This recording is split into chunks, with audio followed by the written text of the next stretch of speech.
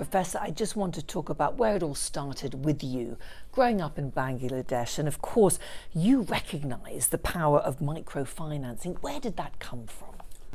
It came from frustration, extreme poverty, people struggling for a little bit of food, a little bit of survival opportunity, and so on.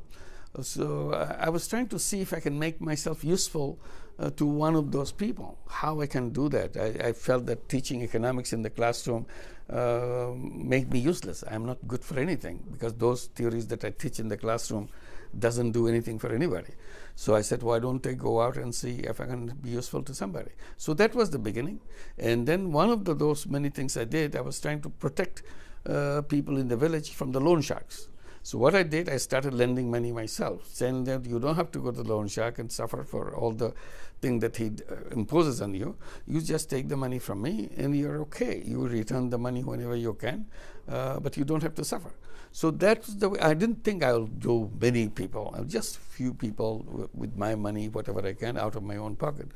So I started it. It became so popular. Everybody wanted to borrow money from me, and I was very happy. So that was the beginning of the microcredit on the. Finally, it became so big, I had to create a bank out of it, call it Grameen Bank or Village Bank.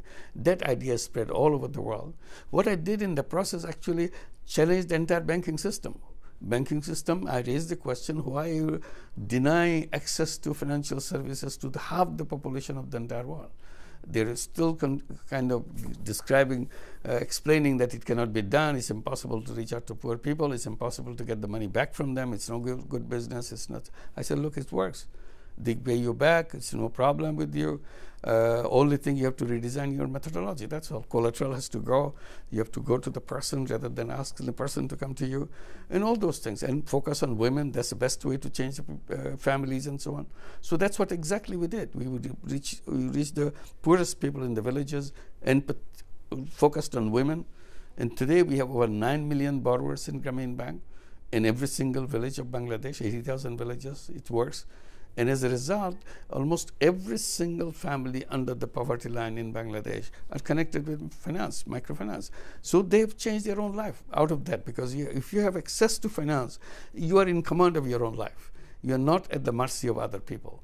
You are either at the loan shark or to find a job so that somebody can pay you so that you can eat for the day.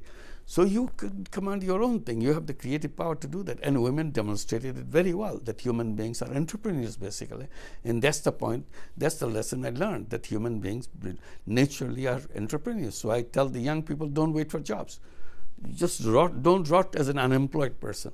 You have creative capacity, go ahead. Use your creative capacity as an entrepreneur. Not only you change yourself, you change the world in the process. Of course, you won the Nobel Peace Prize, you and Grameen Bank, in 2006. What was that moment like for you? It's an amazing experience. You never thought such a great thing can happen to you. You're always busy with those little things, all the criticism you have around yourself.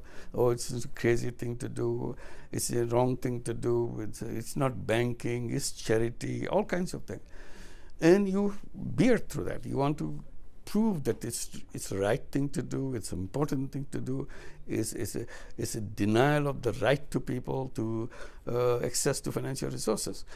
So now suddenly it's being recognized by such an honor, by such an important award in the whole world, and it just shakes you up, and then you get the prize and your creation get the prize.